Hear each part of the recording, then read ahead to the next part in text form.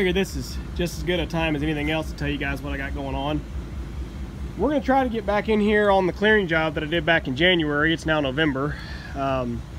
We punted on it all summer long because the next step is to come in and start digging the pond. And of course, as you know, the dump truck still is not fixed. Still! I guess that's what happens when you take it to a shop that says they're transmission experts. I don't know. Anyway, so a little bit new adventure here today. I have rented mats. You guys watched my older videos and saw the old dig mats that I had. Those are all busted, rotten, and gone now. So the hope is that I can get in here in a week, no more than 2. 2 is what the client has approved because he's helping split the cost of the mats. So hopefully no more than 2 to get in here, and the plan is to get all the burn piles cleaned up and consolidated. So here's what's left of the northwest one. The northeast. The southwest one is over there.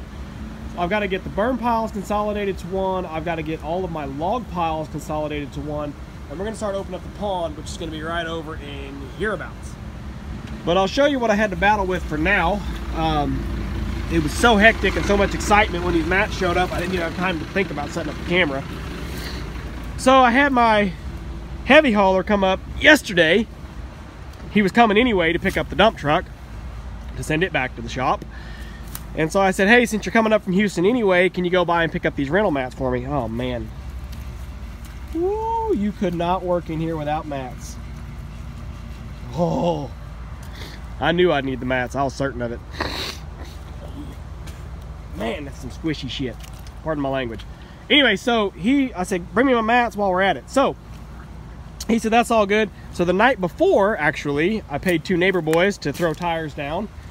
And we walked the machine from my house, which is around the corner that way, down the road here and parked it here. The next day, he shows up with the mats, and we offloaded them here on the culvert. And just now today, I've started stepping them in, and I went and got diesel this morning. Had to find a new diesel supplier because my off-road diesel vendor that I was going to decided they would just stop selling to the public. They still will deliver and charge you a fee for that, or a minimum, but you can't go there and fill up your own barrels. Anyway, so I wanted to wait till I got in here and got a little bit established and felt better, because what's really been hectic is these right here. You guys know what those things are. Those scare the daylights out of me, and I had to work right underneath of them. There was no getting around it. And then the client here just last weekend set these nice new fence posts. Now he set them about 14 foot apart so that I could track between them, but of course I got off in here and swung around with my tail weight and took out that one. Luckily it's big steel pipe. I didn't bend the post any, just busted the concrete. So we'll reset his post. I'll get him a sack or 2 of concrete and it'll be like it never happened. I did shovel some of his rock in here on accident with the mats because I slid a few of the mats. But yeah, I'm not kidding. My legs are still shaking a little bit. My butt's a little puckered up because I had to do a lot of work underneath that line, and that just drives me crazy. I hate the thought of it. I hate to have to do it, but there was no getting around it. Our other access that we normally come in on here is over on the west property line through the trees there, but it's his curvy little driveway that he wants to keep as his long-term driveway, and he wants to keep that curvy kind of closed-in nature of it. There was no way I was getting in there with these 16-foot long mats. There's about 13 foot of clearance is the tightest point between 2 trees. So I told him, we're gonna have to come in, which he was okay with this. This is just a row thinning in these rows of pine, but it's about almost 30 feet wide. So it's plenty to get these mats in here, and I'm trying to do my part, being environmentally friendly here. I haven't scuffed any trees yet. I've managed to work around all these little saplings, which he'll probably end up bulldozing when he puts actual road in here. I don't know. I think the only thing I've busted so far was I wiped out a Chinese tallow tree that I'm parked on top of right now. But those are fair game because those are trash trees if you ask anybody. Anyway, I'm going to keep on matting my way in. My goal for right now is just to get out into the clearing where I've got some safe room to work, because right now it is still a little tight working between these trees. You can see I'm favoring this side as far as swinging, and I'm swinging around to this side, just making sure I keep enough space off of those trees. I think when I get up here a little further, it looks like there's a couple of bigger tallows there and there. I'm probably gonna have to knock those out with a mat. I mean, I'll swing a mat through them and just see if they survive, great. If they don't, oh well. There's plenty of them around here, so that's not a problem.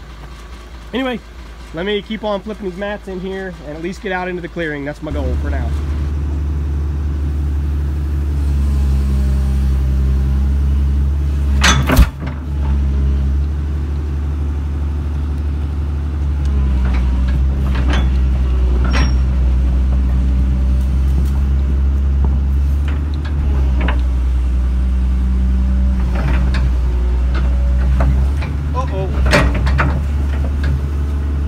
First boo-boo.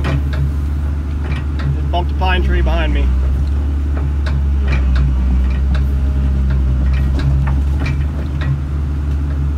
I hate doing that. I can't see out my right-hand window at all, so occasionally I get a little excited and that tail weight gets me. Of course, once it's happened once, see there? Just barely got it. Surprised they even still have any letters on the back of the machine because I did it so many times at my own place.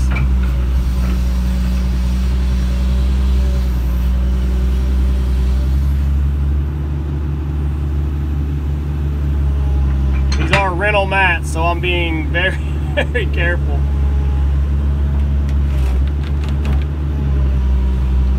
I've already put a couple splinters on a few of them, and I hope they'll be understanding and not charge the crap out of me for a couple splinters. Woo! How's that for swinging a 3,300 pound mat right at your face? The place I got these from called them crane mats. I've always called them timber mats, but I guess the dimensions, depending on what dimensions they are, they think they're a different purpose. So they said the 8-inch thick were the timber mats or the dig mats. I don't really care what you call it, I just need some mats. Let's see if I bump another pine tree here as I come around. It's a little tight right here because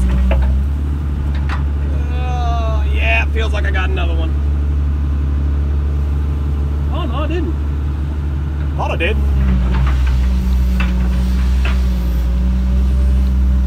But these are 4 feet wide, 16 feet long, and 12 inches thick.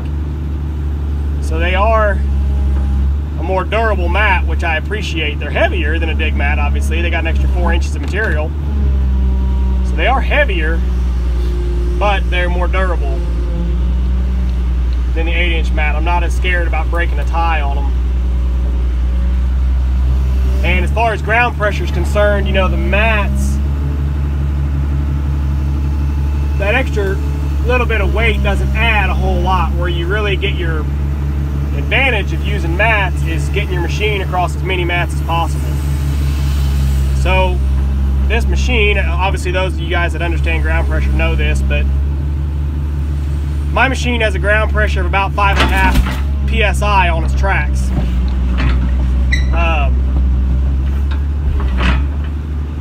By sitting across 3 mats, each individual mat has a ground pressure of like 0.4 psi or something like that. So even though you're adding 10,000 pounds to the equation, you're spreading the weight across 3 times the surface area. So the effective ground pressure that I'm working on now is like, I figured it up at like 2.3 psi or something like that. It's actually less than my human footprint. And it's funny, you know, because I walked in across that area that I just showed you guys. Walking on it on foot, you feel it squishing like a marshmallow, but you can see looking back on where I've walked through it, there's hardly any impression in the ground at all. There's a little flat spot in the weeds. Man, it's tight right here. It was terrible out there by the road too, because there was, again, under the power lines, and then there was a little oak tree. It was just all around, it was just a mess. Hopefully I can get in here. Oh, tallow. Woo! Spared it so far. Trying to make sure I keep a couple feet off those pines so I don't scuff anymore. Okay, enough chit chat. Well, I'm finally where I need to be. to start digging. There's the original access road that we talked about. Here's the southwest burn pile that I've shoved up a little bit of, but good God, it's a sloppy wet mess out here. I knew it would be, but whew, you know, you just try to tell yourself it won't be somehow. Oh, freaking mud. Yeah, it ain't pretty.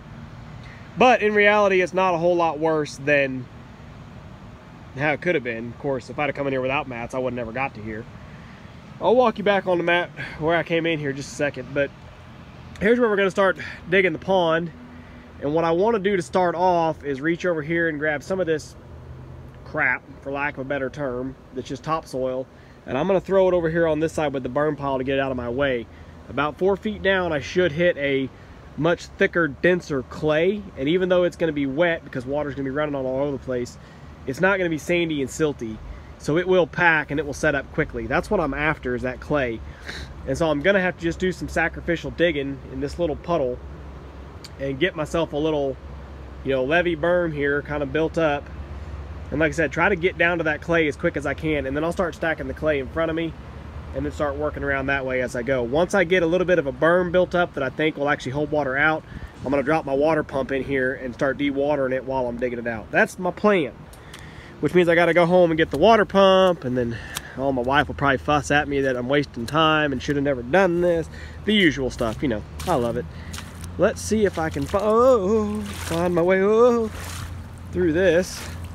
Some of those mats sunk a foot. I never did lose any entirely, but there were some that went all the way down to the level of the grass.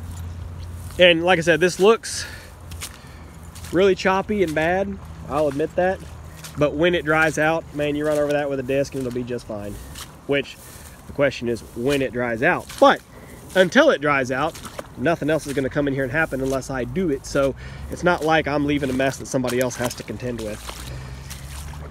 Oh, came across here. This was relatively solid. You can tell where it was more solid because you see just matted down grass where the mats didn't sink. And then when you get into the really crappy stuff, you see no sign of grass. Still bubbles popping up where I've compressed the soil. Pushed that pile up a little bit as I came past it. See, originally I told myself I was going to come right down between the trees the whole way, but I ended up cutting out on this corner just because I could. And that got me out from having to work between 2 rows of trees. Got a little scary here. These mats went down actually below the grade level. That made me a little squeamish. Oh, yeah, man, I was feeling so good actually coming here through the woods when I made the first little bit, because it was, you know, didn't sink nothing at all. And then once I got out there in the clearing, it just went to hell. I did snap off a couple tallows. Told you guys I probably would. I was trying not to, but they were too tall and they would get snagged up in my bucket and boom as I spun around. I was able to work over top these little smaller trees, but these kept getting tangled, so I just got aggravated and snapped them. Okay, well that's about it. At least I'm into where I can start making some progress now. That was my real goal for now. Go home and get some lunch. And I did drop a few mats in big puddles of water so my pants are soaking wet, and it's about 50 degrees today and windy. So go home, maybe put on some dry pants and come back over here and get after it. That is the plan.